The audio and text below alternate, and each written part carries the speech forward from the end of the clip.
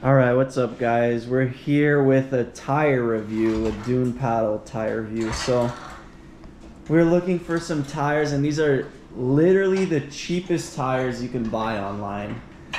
I think it was like 40 something for the fronts, 40 each, and then like 50 for the rears. So they're Oslots. These are Oslot Sand Snakes and Oslot Blacktail. And we got them from Chaparral Motorsports, and we just want to give them a shot. Like, the initial impression is the fins are pretty flimsy. They're not huge or anything, but we'll see once they're mounted, and we'll give them a proper test at the dunes to see if they're even worth it, of how cheap they are. So we're gonna get them mounted. They're completely folded how they came shipped, but we have our bead setter, and we'll get them on and we'll see how they perform. But we'll see if it's really worth the money, or if it's just what you get, what you pay for with these dune tires.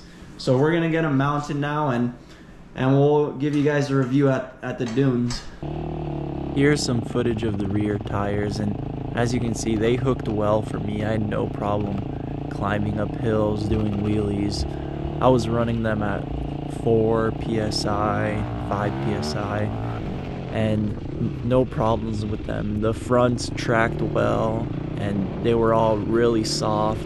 Like, it really cushioned the bumps and ruts that you feel at the dunes.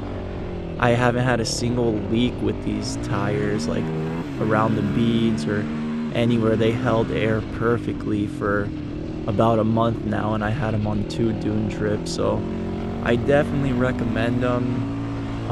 On any sport ATV, you can run them on a 250cc, 350, or 450.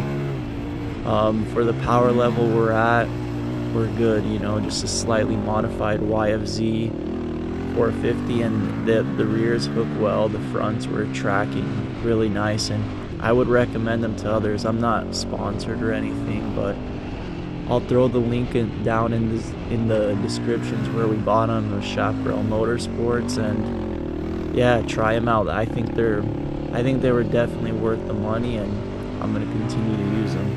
Thanks for watching. If you liked the video, hit that subscribe button, and you'll see more content with sport ATVs, with anything power sports. And if you want to see more footage of us riding through the dunes, I got plenty of videos down below, so give them a watch. And again, thanks for watching.